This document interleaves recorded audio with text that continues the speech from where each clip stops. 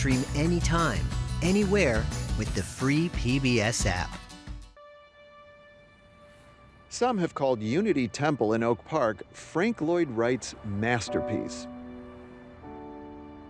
Wright wowed visitors from the moment they entered with an age-old architectural trick called compression and release.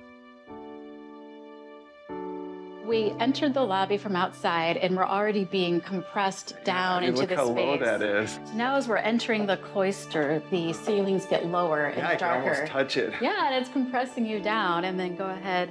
Okay. You get released into the sanctuary. Oh my gosh. Wow.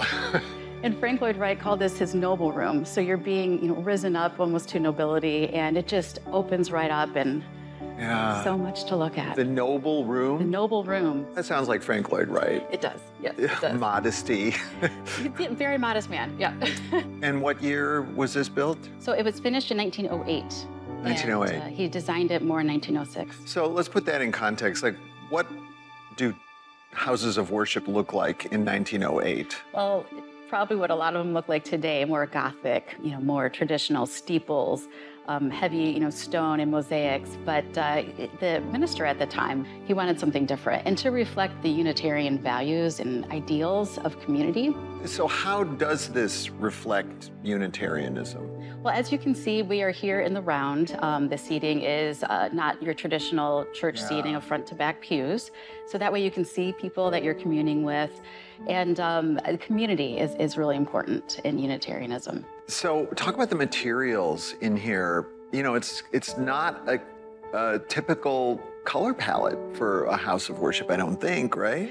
Here, he really wanted to bring nature in, and he said he wanted the sanctuary to feel like it was a happy, cloudless day at any point in time. The soft yellow that he brings in really reflects the light, and I love how he brings the light in, because we don't have any windows that are at human eye level. Right. So with the clear story windows, you get a lot of indirect light. Up at the top.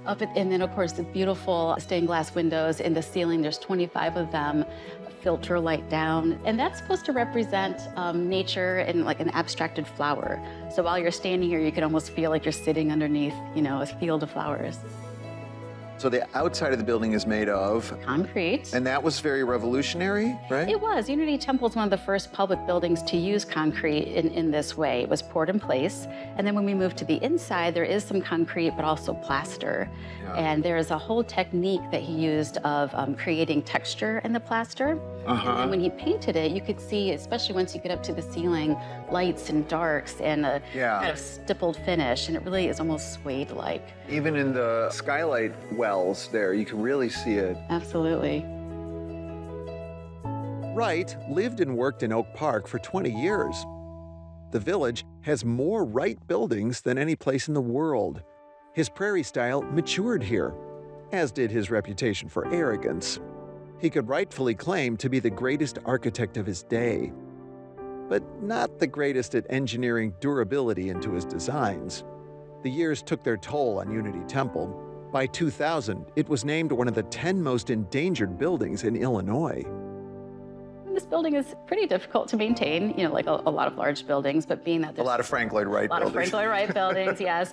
In fact, I think it was a few years before the restoration, a big section of the ceiling had fallen. So there was a lot of patching. And then more aesthetically, a lot of the paint wasn't quite right. All this beautiful stippling and the texture had been painted over so many times. What was done in the course of the restoration? Yeah, if you can imagine, this whole building was wrapped in plastic and scaffold everywhere. Every single piece of trim work was removed and cataloged and refinished and reinstalled. It ended up being about $25 million to do the full comprehensive restoration.